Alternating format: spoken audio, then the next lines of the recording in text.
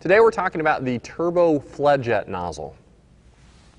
The Turbo FloodJet nozzle comes in two materials. You can either order it in a stainless material or a poly material. How to denote between the two: stainless has a VS at the end of the part number, poly has a VP at the end of the part number. As far as the sizes for the Turbo FloodJet, you can order them in a size 2 all the way up to a size 10. Now, the Turbo FloodJet can be used in a wide variety of applications. It was originally created because the original FloodJet from Teejet had heavy edges, meaning that the majority of the product was applied at the very edge of the pattern. To combat this, Teejet did not design the Turbo FloodJet nozzle.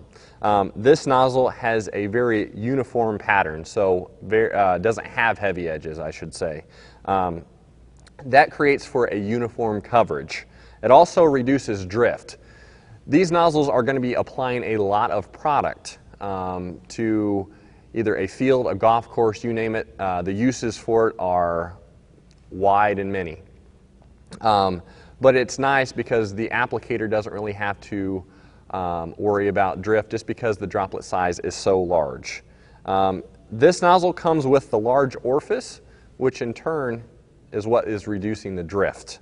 As far as the cap and gasket that you would need to order for this nozzle, that part number would be a 25600-1-NYR.